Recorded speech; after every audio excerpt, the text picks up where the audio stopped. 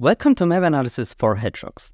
Today I'm sharing my thought process while triaging files on VirusTotal.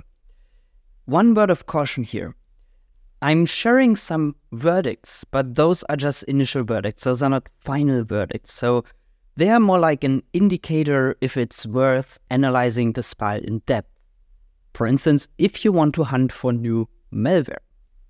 If you are a malware analyst or a malware analyst in training, you shouldn't base your final verdict just on a VirusTotal report, or especially not on the detection results of other antivirus vendors. Because as a malware analyst, you specifically get those samples where the AV detections might be wrong. And just for that reason, you shouldn't take this as 100% final verdict when I say, hey, this is my verdict, this is my idea, this file is clean. So the use case, I want to hunt new malware, and is it worth looking into that?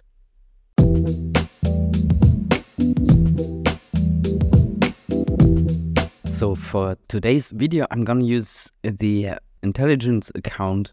However, most of the things we're going to go through should be applicable as well if you have a standard VirusTotal account or just no VirusTotal account. So the reason I'm using this is because I need to find some samples to begin with. So let's start with that. So for that, I'm gonna choose samples that are not clearly malicious, but where we have some reason for suspicion, because at minimum 2 of the antivirus engines declare it as malicious. So let's see what we get here.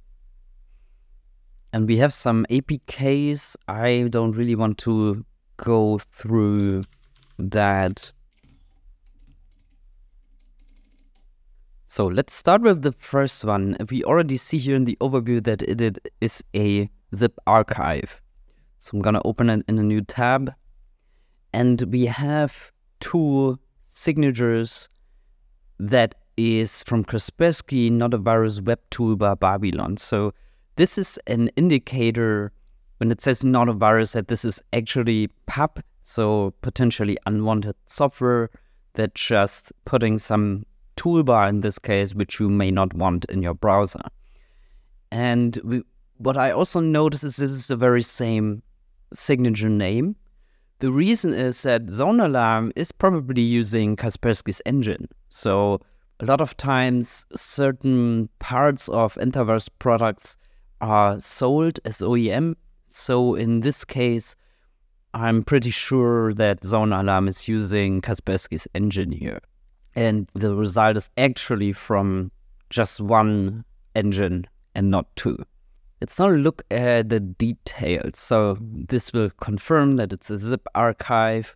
We see some of the names here, nothing special. It just says it's some sort of unlocker. The relations have some interesting links. However, none of these are detected as malicious. That seems to be the download location for this particular archive. I'm not sure what Maliciousness is, so this could be just some storage application, looks like it. And here, because we have an archive, it lists all of the files that are contained in that archive. And one of the files is password.txt.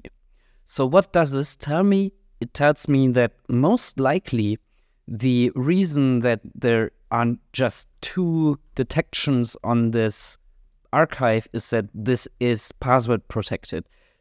Password protected archives are not unpacked by antivirus scanners. They would take too much time to like brute force all of those archives. So it's rather interesting that Kaspersky still has a detection despite just having this as information here.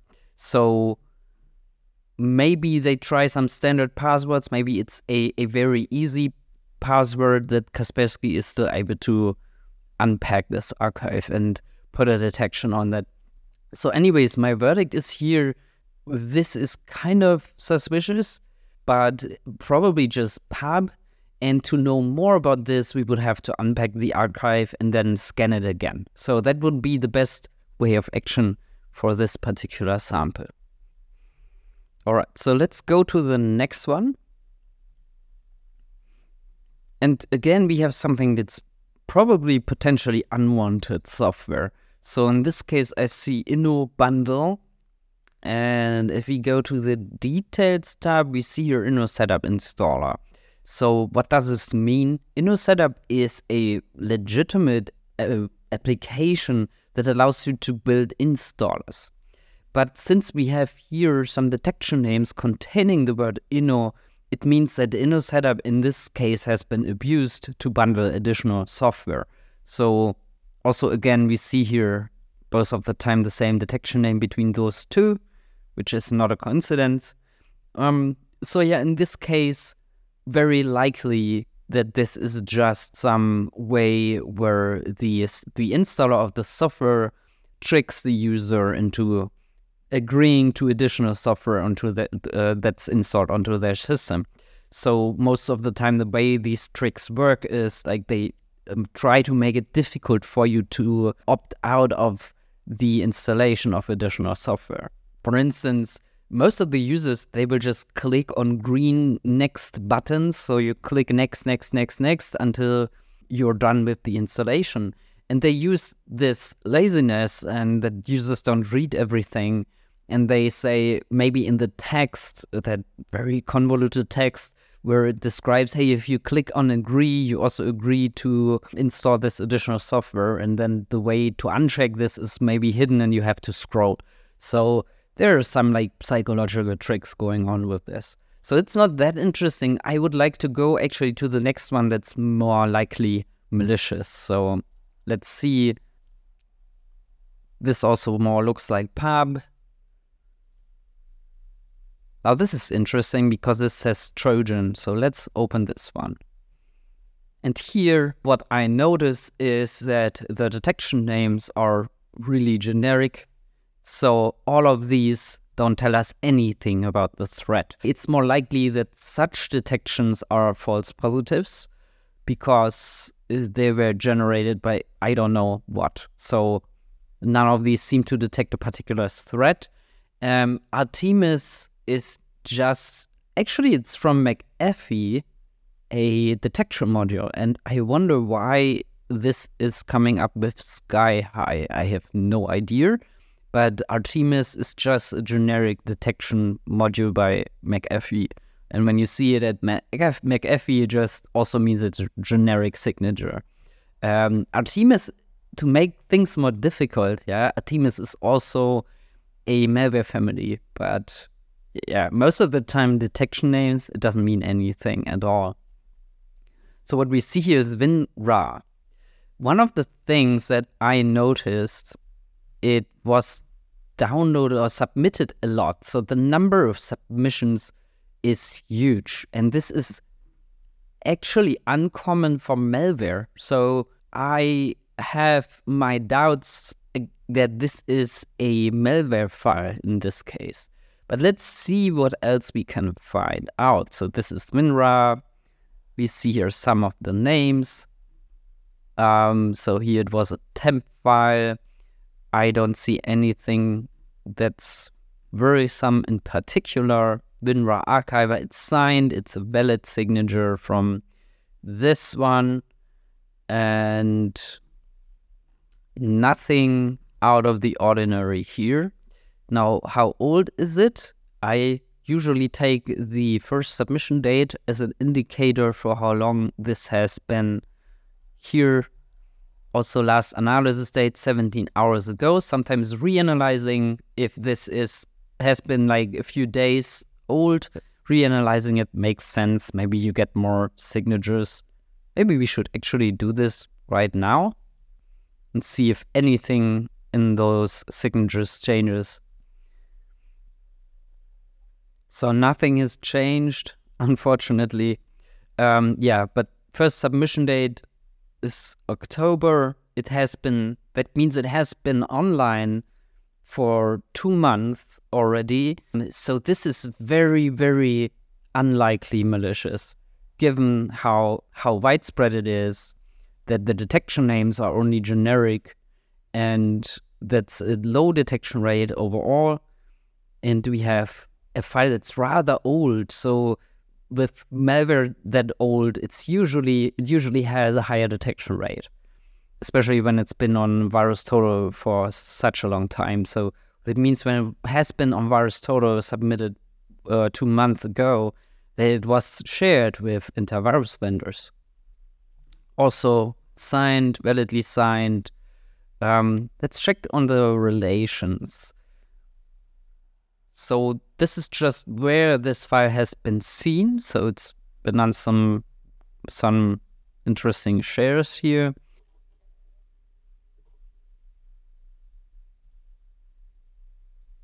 So it's a Russian version of WinRAR.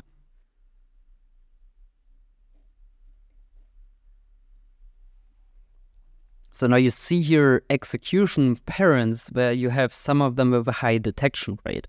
But knowing that this is just WinRAR, which is used to extract archives, well, it makes sense that some of the parents that use WinRAR are malicious. Why not? But that doesn't have any impact on the maliciousness of the file that we have here. And here we have the bundled files, which I find interesting in this case, because it seems that the detection rate stems from this here and this. But this is just the step for creating an SFX archive. And looking at that, we see here a concrete malware name in JRED. 13 days ago it was analyzed. Let's reanalyze. That's a very good candidate for analyzing it again. Well, it definitely didn't get better. So I still have my doubts that this is malicious, but it would warrant a detailed analysis of this file in particular. Now, the detection names are all generic except for this one, but ClamAV is like not the most reliable source of information when it comes to that. And Xorist says obfuscated batch. Wow, that's kind of weird. And here we have the verdict corrupt. The file is most likely not corrupt. We have seen that it kind of works. So it's not like we have a coherent picture here, and I don't think I have my doubts that this is malicious, but it definitely needs an analysis. And by the way, the number of submitters is pretty high. I still don't think this is malicious. Anyways, let's go to this one. Ethical encoded 10. That's a little weird. The detection name, the file name is pretty weird. We have a rather high detection rate. This is interesting. I'll open in a new tab. And now this is also interesting. You see here the very same detection name all over. And the reason for that is Bitdefender. Bitdefender sells or has license for their engine. And all of these products that have the very same detection name, shellcode.marte, also use Bitdefender's engine. So actually, what you see here 1, 2, 3, 4, 5, 6, 7, 8 times is just Bitdefender. But even those products that have they're same Avast here, by the way. Even those products that don't use Bitdefender, they say that something with shellcode is going on. And here we see Rosena. So when you check Mapedia for that, you will see that's also actually just shellcode. So here's Mapedia. Oh, there's no description. That's too bad. But here you see something like analysis of fileless malware. Yeah. This is also just a shellcode signature. Crowdsourced Java rules, you won't see those. I think if you have a free account, but they hint to Metasploit and Cobalt Strike, or Cobalt Strike Stager. So, and the malware contains configuration which belongs to Metasploit. So this is quite likely malicious. We see the file type is unknown, and that's likely because we have just the shellcode here. And that's also why the detection rate is comparably low. Unknown file types usually cannot be executed.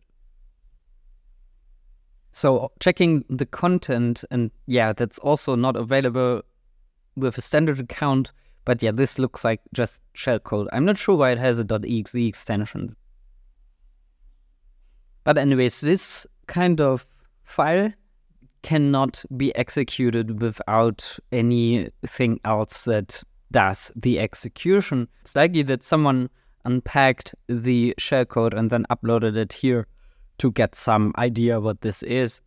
Now, in the community tab, you also see some reference to Metasploit Stager, which is a part of the Metasploit Stager. So even though if you don't have the crowdsourced Java rules section here, the community messages are filled with bot comments that also tell you some of those rule matches. So the verdict for me here, yeah, not an executable file, not runnable on its own because it's most likely shellcode, and yeah, this is most likely also malicious. So I'm not gonna use this one. It looks like pub again. I would like to concentrate more on other files.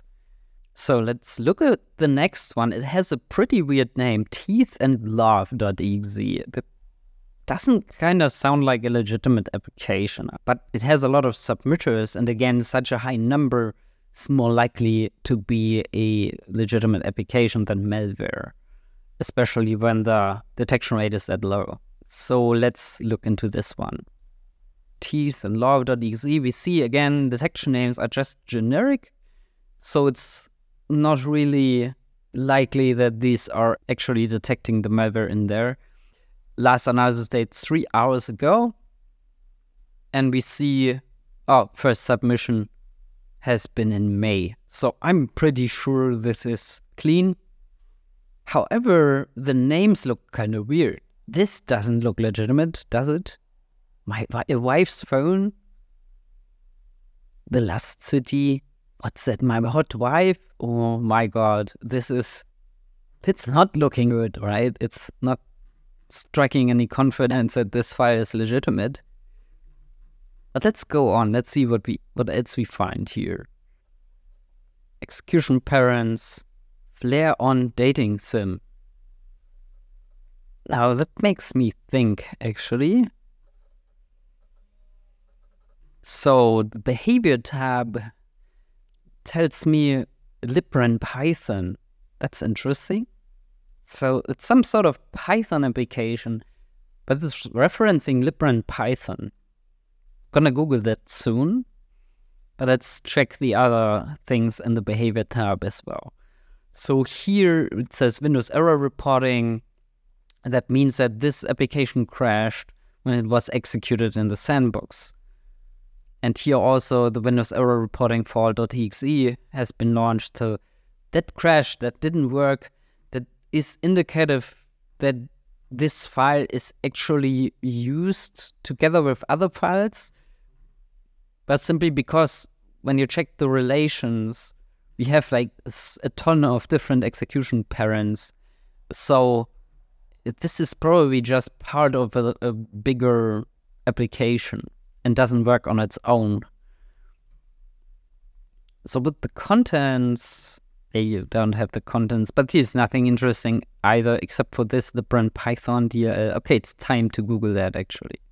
So Googling that, I land at RenPy.org, and this seems to be a visual novel engine. So it's a library or framework where you can create games.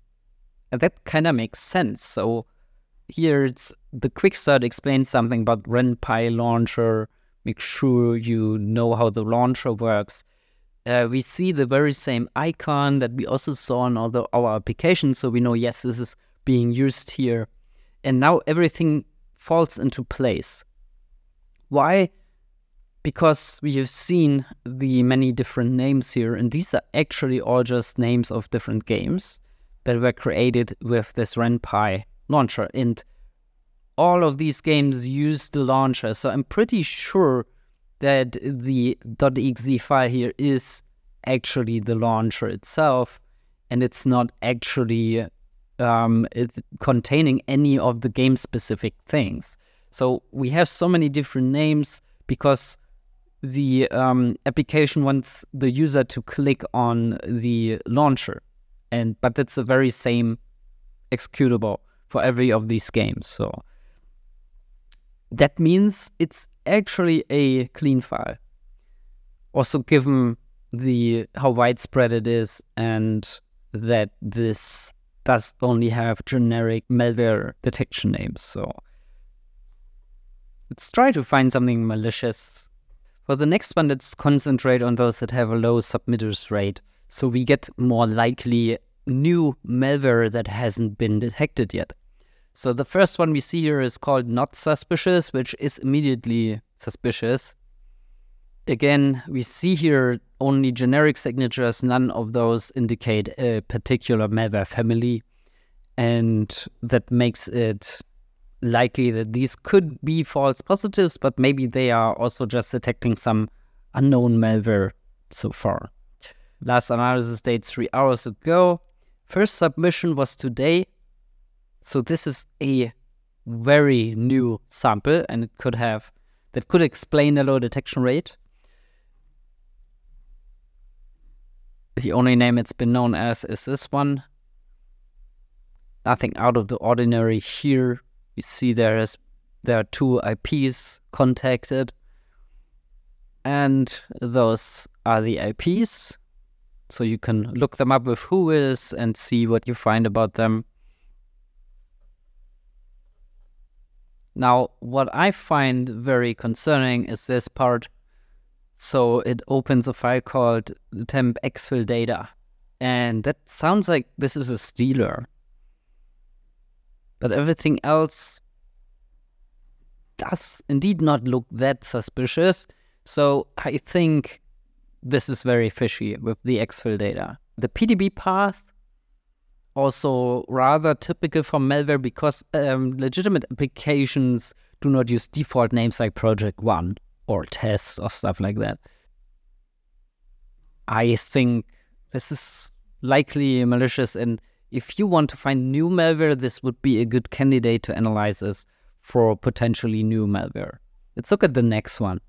The next one with a low detection rate is this dnplayer, but it's very, very low. However, it says the signature is invalid. So we have here a file that has been signed. The names do not look suspicious. So this is a LD player 9 that seems to be a legitimate application. However, the signature is broken. So this file has been manipulated. And when you want to analyze this file, the thing you should concentrate on is trying to find what has been manipulated in this file. So the best way to do that is to find the original file with the very same file version, which is 9062, and then compare this to this very file right here. And then you may find a malicious patch, or you may find that someone just did some modifications related to cracking. So we don't know yet, but this could be a new malware, but it's also like not the easiest thing to analyze if you want to find new malware. Finding the patch in a legitimate application is more tedious because those applications tend to be rather huge with a lot of code that is clean. Finding the malicious code there is a little bit more difficult than with plain malware files. So here we also see a file report to triage. So you could check this, see if anything of that is interesting as well. Let's go to the next one. I would actually like to try this here. Has a weird name. It's a DLL. We didn't have a DLL yet, I think. Not a virus risk tool, EME startup. So the question is, what's that? And NIM null? So this might be an application that's written in NIM, which would fit to it being UPX packed. And I want to check what this is. So FortiGuard says it's a potentially unwanted software EME startup. So it might just be pub again. This is called Skin Sharp Toolkit. And the first thing we get is how to remove Skin Sharp Toolkit. So this is very, very likely just pub. So some application you don't want to have on your system because it's doing some risky stuff here. Here we also see this in the file name. So some automated system uploaded this probably. This also stems from an automated system. So likely this is just pub. The embedded URLs hint to Baidu. And there's no behavior because it's a DLL. Let's see the community. It's contained in the Malware Bazaar collection. Okay. And it seems that this person analyzed the file and uploaded this to Malware Bazaar. And what we see here is a signature match on Zombie Boy malware. So it would be interesting if I were to analyze this. One of the things I would do is research what is Zombie Boy malware, see if there's any similarities to this file here. And I would also check this and see if the file has been tagged with a family. I guess not. It says family none. So what we see here is some Java signatures that match on this file, and one of them says shellcode. The others are not particularly suspicious, but shellcode is suspicious. The problem I do have with this is that I cannot check why it matches. So it could be a bad signature, which happens. Sometimes you have bad signatures that just have a lot of false positives, and we don't know if this is the case here. Creating a signature for shellcode. Okay. That seems to be the rule. And it's checking if any of those are at the entry point. So, yeah, I would say like 3 bytes are not much, but then it's specifically at the entry point. I would actually check in this case what is at the entry point of this application.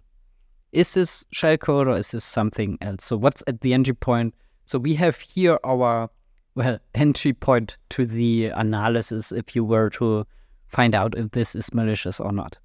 If this is just UPX, I think it's probably false positive. So UPX entry point, I mean, it could be a somehow patched UPX.